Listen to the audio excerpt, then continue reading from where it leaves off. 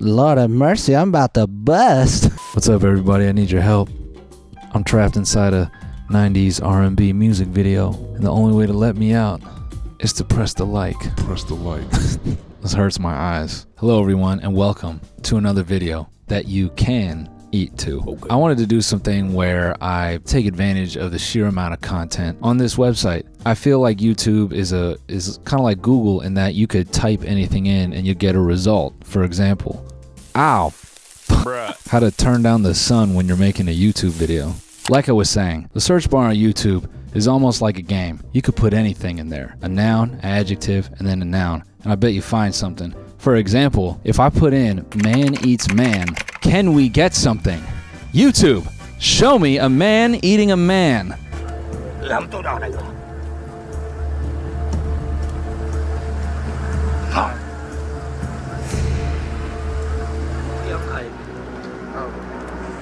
Thanks.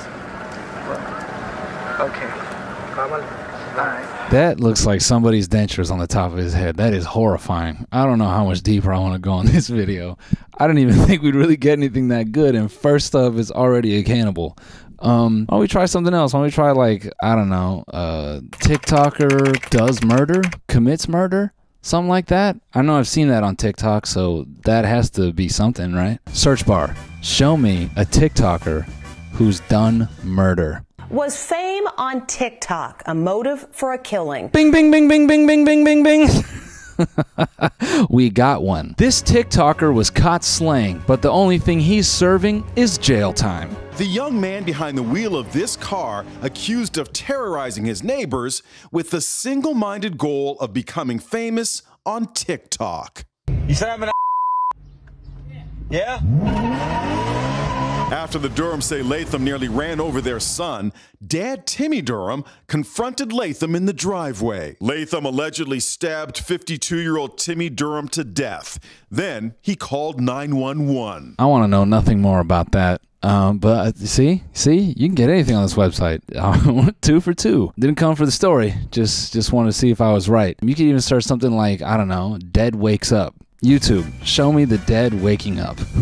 Welcome back. Oh, this story really shakes you up. So if you're a parent, burying a child is your absolute worst nightmare. But over in the Philippines, a true miracle happened to a toddler and her family. Man, I hate how this was introduced. I wish they just would have said what the video is captioned. Dead toddler wakes up at funeral. I'm kind of disappointed by that. I really thought they were going to say it. How about how to securely browse the internet with NordVPN? The sponsor of this video. Nice shot. If you've been watching my channel for a while, you know I always say, do not browse the internet raw. If you think I'm browsing all this psycho stuff on YouTube without a VPN, you're out of your dang mind. I love NordVPN because it's easy to use. One click and bam, you're protected. NordVPN has over 5,400 servers in 59 different countries. So what that means is there's probably a server near you, which means this is fast. And it works on every platform. Windows, iOS, macOS, even Android. So there's no excuse to be browsing raw. Also, it seems like the world is opening back up a little bit, so you might find yourself doing some traveling. So you might want to be protected in a, an airport, some kind of coffee shop. If you're sitting in a hotel and you're stuck with that janky local TV and your Netflix is blocked, not with NordVPN. You could watch all your favorite TV shows. And you might even find some other ones that you didn't know were available on Netflix. Plus, NordVPN encrypts all your traffic so your internet service provider can't slow down your streaming speed. Nice try, bucko. So if you're interested, go to nordvpn.com/Noel Miller, and if you sign up right now, you get 2 years plus 1 month free with a fat discount. It's fat. This deal won't be around forever, so if you want 2 years plus 1 month free, go to nordvpn.com/Noel Miller. Stop browsing raw, okay? And just like that, the sun is back to brighten up the rest of this video. Now look, on this side, we tried a whole lot of searches. I mean a lot. And we got hits for some ridiculous stuff, Doctor dances surgery. Doctor mocks patient. Then we started kind of getting a little religious, A priest spends money. Preacher flexes money. Priest leaves closet. And then I think the one that takes the cake out of all of it, pastor becomes stripper. Look at you. Hoping it's your youth pastor.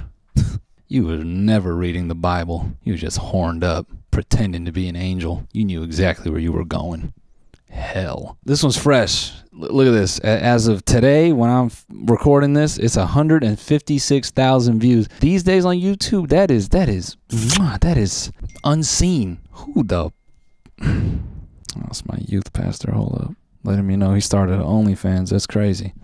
I've gone from being a pastor in my local church, Satan is there whispering doubts in our minds, to becoming a successful adult model. Listen, man. Listen. I was raised in a very conservative religious environment.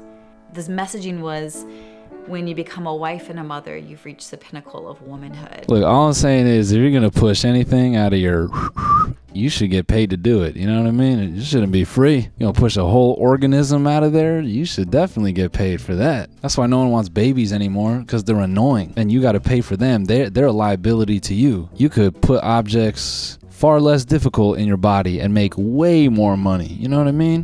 When I was a pastor, I still was ascribing to the belief that I am responsible for how men view me.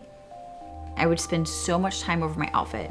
Like, don't wear too tight of jeans. She got tired of dressing like she was gonna ride horses for the rest of her life, and she just went the other way with it. Got tired of wearing closed-toed shoes with 700 thread cotton woven socks, Target employee pants, and fur sweaters in the summer. She went the other way. She's like, I need a job where I can be naked, because this right here, this is not it. Look at this. I don't blame her. Those jeans, I know those jeans are uncomfortable. Like, if I was in the movie Saw, they wouldn't have to cut my eyelids open or any of that. It would just be me and a pair of 511s on the other side. They'd be like, you want to play a game? Put those on. I'd be like, no, please. Don't make me. And then, you know, ask me to dance or some shit in some 511s in 90 degrees. That's my nightmare. Even though this church was the most open-minded and progressive church I'd ever been part of. What is up with the cameramen on these shows? Like, these shows that go, you know, straight to YouTube, they always just on the feet. Just get a quick zoom on the, hold on, getting a close up on her big toe. Should've got a different cameraman. He's exactly what she's talking about. He's got a camera zooming in on her feet, and he's got Isaiah 3:16 in his bio. There was this pressure to fit within the mold, and as a queer woman in a very straight, male-dominant church, I was afraid that I was too much and I would get in trouble. And eventually got to the point where I couldn't hide it, and I decided to come out publicly. So, listen, when we searched pastor becomes stripper, I didn't think that meant deceivingly complex video related to several modern social issues. That's not what I was expecting. I thought it was just gonna be, you know, like, yeah, I used to be a pastor, and that doesn't make money. And I realized, you know, I was kind of popping at church. hey! Hello, come in. If I was still a pastor, what I do now would be unacceptable. Says who, though? I mean, maybe the church, but you're paving the way right now. I bet there's a whole array of pastors who know they're kind of bad. And if it came down to it, every time I see Kenneth Copeland driving away to his private plane, they look at that and go, bro, you don't even know. I could juice this peach back here and I'll just be good. Standing on stage, in the spotlight, thousands of eyes on you was like a dream come true for me.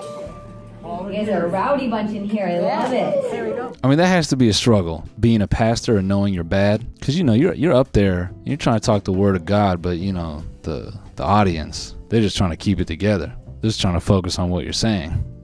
Got people kneeling a little too long during the service. It's like, all right, man, you can sit back down. And they're sitting there like, no, I found God in you. And the more I did it, the more I wanted of that. When I started my OnlyFans, I remember being really nervous about how my... Stop. Get your hands off the keys. Stop right now. Stop it. Focus, man. Focus. She's not preaching there. Focus, okay? Before I posted, I wrote a social media post on all my social media accounts saying, I've decided to do this thing, and here's why. I'm preparing you, so when you start seeing more sexy photos, this is why. unfriend or unfollow me now if this is not something you want in your life. You know, at least one couple got in an argument after she posted that. Buddy arguing with his wife. Well, I don't see the reason why we can't be supportive. We don't have to unfriend her. We can just unsubscribe to her posts. Still remain friends. That way we're just a little bit in between. I think that would make us a little bit unaccepting if we were just to cut her out. I've gone from being a pastor in my local church to becoming a successful adult model. Now I make between $30,000 to $100,000 a month. Oh, wow. Lord have mercy, I'm about to bust. What? Every pastor watching this video be like, you said, how much now? 30 to 100. Fuck this damn book. Starting today, I'm pulling my penis out. You know, the biggest loser in all this is Judas. She over here making $100,000 a month, and he sold out Jesus for lunch money. Sucker, man. Oh, she's drinking wine now. She's drinking wine now. She makes enough money to buy bottles from the Vatican direct. She's like, yeah, I started my OnlyFans, and now, you know, I have the actual blood of Jesus sent to my home. Yeah, regularly. I grew up in a really religious family. It was conservative. And now I'm on OnlyFans, and I make $100,000 a month to take pictures of my penis. I know that there's this sensational story about Nicole as pastor turned stripper. But when you meet her and you start talking to her, you just see this amazing person that's underneath all of that. Hey, listen, man. No one on this side of the internet is saying you can't be an amazing person and a dancer or a sex worker or whatever. I mean, that's being a good person has nothing to do with what job you do. I mean, look at all the people with noble jobs in our society. They're all pieces of slush. If you could go back in time and make different decisions, would you do that? Tell the truth. Tell the truth. Is this even really a question? I mean, come on. Stand up in front of thousands of people and set a crinkly ass Levi's, hot as hell in a turtleneck. For free, we're making those big bags. If I could do something differently, I would have done this years ago. That's right. That's right. That's right. When was OnlyFans created, man? Let's look that up. 2016, man. That was years of revenue that she lost out on. Years. Good for her, man. So much has changed, and yet, like, deep in me, you know, the voice is like, this is just the beginning. Like, there's so much more coming my way. Oh, yeah.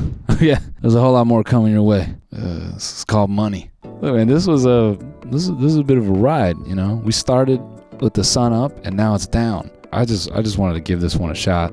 You know, I thought it'd be funny to just kind of take a few terms, throw them in the box, see what we get back. If you like this video, let me know. And if not, that's okay. And if you're neutral on it, that's all right too.